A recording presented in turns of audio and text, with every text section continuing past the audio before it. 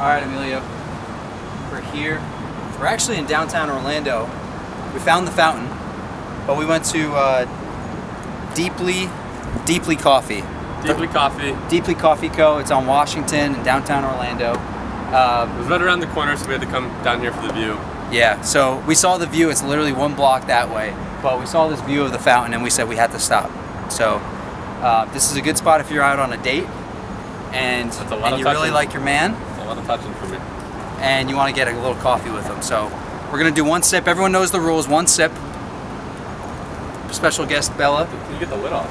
Special guest. Oh my God. It's overflowing. They really packed it. So I asked for straws, pasta straws. Not only did they have straws, they had black straws and they had colored straws. So they are diverse in their straw selection, which I like. Points for that. But they didn't have pasta straws. Deduction for that. So here it is. 1 sip. Everyone knows the rules. Look each other in the eyes. 1, 2.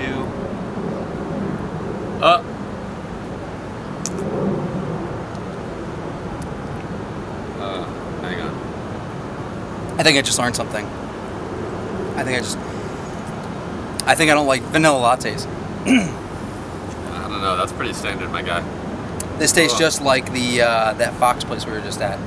Firefox. Maybe even Firefox Coffee, downtown Orlando. Foxtail. Foxtail. Tastes a lot like Foxtail. I think I don't like vanilla lattes. I think we need to switch it up. Let us know. Is there another coffee that we should be trying? Because the Foxtail coffee, Deeply Coffee, not the best. What's your rating? 3. Hang on. He's already talking about the 3s. 3.8. 3.8? I feel sick. I won't go that low. He's a little rougher than I am. I'm going to give it a 4.1. So, Deeply Coffee, Orlando, Florida, downtown. Come check it out.